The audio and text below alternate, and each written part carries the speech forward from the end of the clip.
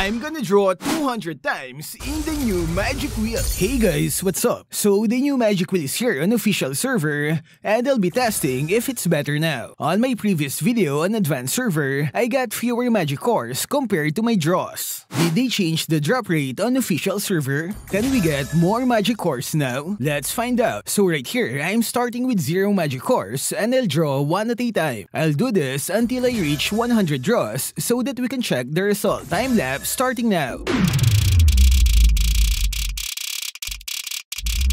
And after 100 draws, I received 140 magic cores. That's way too good, right? On the old version, you normally get 1 point for every 1 draw. Are they making it easier to collect legend skins? Anyway, I'm gonna continue, but this time I'll draw 5 at a time. Let's see how many more draws we need to reach 200 cores. Starting time lapse. And there you go, it's now 200 magic cores. So in the second part, I made a total of 85 draws and it only gave me 60 cores.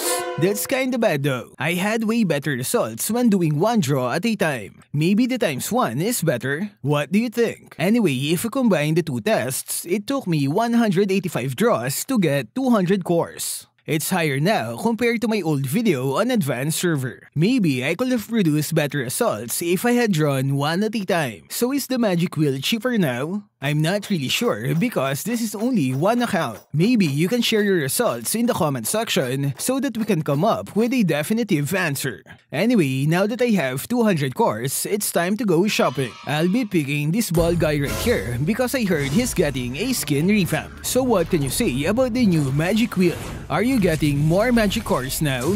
Share your thoughts in the comment section. That's all for this video. Stay safe and thank you for watching.